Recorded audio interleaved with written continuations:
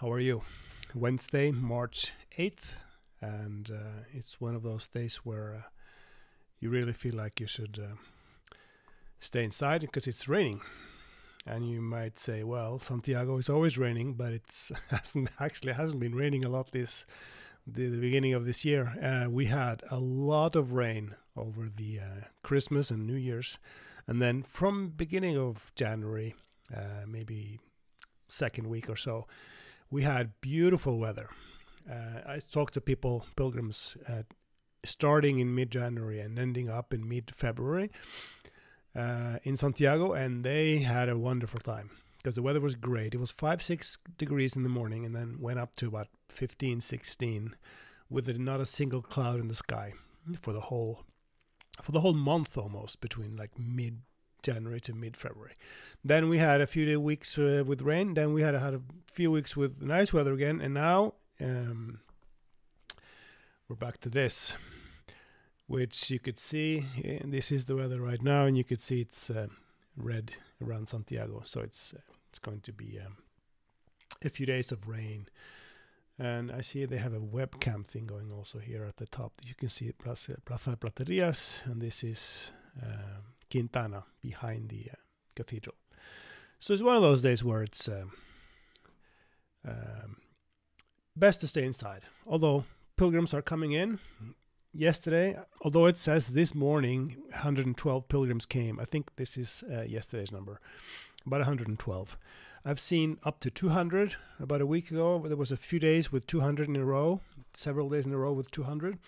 I'm not sure if it was a group or just maybe some other coincidence. Anyway, but it's starting to climb a little bit, the numbers. We've had, in January, we were around 30-40 a day. Now it's 100. Sometimes it's more than that. So it's you could see it's moving upward, although not a lot of people are outside today. Anyway, what else is going on? I know we haven't talked about COVID. We're not talking about COVID anymore, but I just wanted to let you know what's going on with the mask restrictions in Spain. My last video, in the beginning of January, there were still requirements to wear masks in public transport. That is not the case anymore. It's the recommendation, but it's not the law. You still have to wear a mask when you go into a pharmacy or any medical office, any hospital or any doctor's office. You have to wear a mask. Although that said, the other day since people are not really wearing masks, they don't have them with them usually. So you need to go to a pharmacy. And the other day I had to go to one and I didn't have a mask. And when I stood in the door and I asked, I don't have a mask, what do I do? And she said, just come in. So, it's what it is. But if you don't have a mask and you want to go to pharmacy, I would kind of ask for permission before going in without a mask. Anyway, that's what I did, and it worked fine. So in other cold related news, I mean, there was a thing on the TV the other day, yesterday or the day before, on the news, national news, that there's a big cold wave going.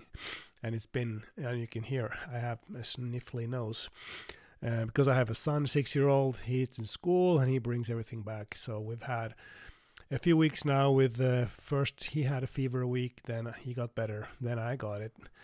It's not COVID, we tested. At least it was a negative test, but who knows? I don't think it was because everyone's been testing at school and everyone got it. No one's got positive tests from the COVID tests. Anyway, so then he got better, then I got it, and then now he complained yesterday with being nauseous and vomiting, so there's a thing going on there. I mean, this is normal for a winter, but it seems like this winter is a bit more than normal. So that's why I've been going to the pharmacy more than normal this winter. Anyway, hopefully weather's getting better soon and we could get over this. I guess it's what happens when you go a few years with mask requirements. Because remember, Spain had, I don't know, was it 2 years? I've forgotten how long it was, but it was a long time we were required to wear a mask outside. So we were protected from every other virus for a long time. And now I guess we have to it's catching up to us. But that's fine. Otherwise, I wanted to let you know that next week I'm actually looking forward to. I'm going to Norway. They invited me for a conference. There's a pilgrims conference in Norway, in Trondheim. They have a yearly conference. It's in Norwegian, so if you're in Norway and if you are nearby, it would be good to meet. I'll be at the conference. I'll maybe do a video from there, talking a little bit about the walk up to Trondheim, either from Oslo or from Sweden, coming in from the east. So I'll be traveling next week and looking forward to that. Now, I have Iria is back helping me again. You may have met her if you have used the luggage storage for the last few years. She's been helping out during the summer, but since this year it's been quite busy, I asked her if she could come back beginning of March 1st. So she has started, which is of great help to me, because that means the book orders and everything that has to do with the luggage storage, she can help me out with that. And it makes me also able to go to Norway, like the trip I'm doing next week, for example. Otherwise, that would have been impossible. So anyway, I just wanted to let you know that if you ring the doorbell downstairs to pick up luggage, or it might be, you might see Iria. And she's been packing a lot of books lately, because the other day I started a little bit of I have 30% off the Wise Pilgrim guides this week. So if you're interested in getting some discounts on guidebooks, probably this week it's going to be available. I'll put a link down below on the YouTube comments in the YouTube description, so you can click it. You only get the discount if you click that link and then buy afterwards, because that has the discount code in it. And if you're watching this video later than like mid-March 2023, the sale is probably over. But anyway, there's going to be other ones later on. Now, just so that you know, the Frances, the red one, the Norte, the blue one, and the Portuguese, the green one, are 2023 editions. These are the new books that came out this January. The Primitivo, he has not made a new update, so this is the last year's edition, same as the La Plata. It's the last year's edition as well.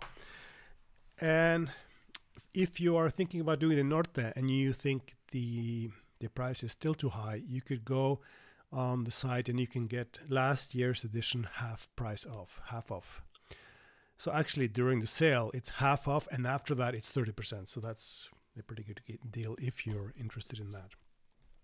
Some comments that I've gotten on the store is that people think it's too expensive to ship, and I understand that. Shipping has become very expensive. Just to let you know, I'm not making any money on the shipping, but what they're charging me, I have to kind of charge you. So I know it's become more expensive. I think it's become more expensive to travel in general. But anyway, the shipping price is what it is. And also there's something new this year with New Zealand and Australia. I was able to ship with the post office before January. But then January they decided, I used Deutsche Post for my shipping, and they decided not to ship with the post office to Australia or New Zealand anymore. I think it has to do with some negotiations of some terms and stuff. I don't know. So anyway, New Zealand and Australia, it's DHL Express only, which makes it even more expensive. It makes it more expensive, but it's much faster.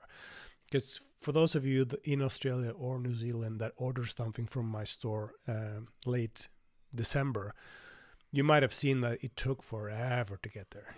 Sometimes 5-6 weeks, and that's not so good either. With DHL Express, it's more expensive, but it's usually there in 4 or 5 days. So that's good. What else? I wanted to show you a video. I did a little video. I walked through Santiago this morning to get you an idea what things looks like out on the street. This is my street up, walk up. This is the Camino Frances coming into Santiago. Just enter Old Town behind me and you walk up Casas Reais. Now this is Cervantes walking down towards the albergue there, the last stamp. And the last stamp was actually closed some part of the winter, but they're open up now as of March 1st. So they're open for business now, as you can see. Not very busy, but it's an option if you are in town. And next to it, by the way, I don't know if you've tried chocolate con churros, but that's a typical thing that people do have in the winter. It's hot chocolate, but it's hot chocolate so thick that you have to go and almost eat it with a spoon. And what you do is you get the churros and then you dip it in, and it's good stuff. Anyway, that's a few words from me. Next week I go to Norway. I'm hoping to make a video, probably publish that a week after when I'm back home.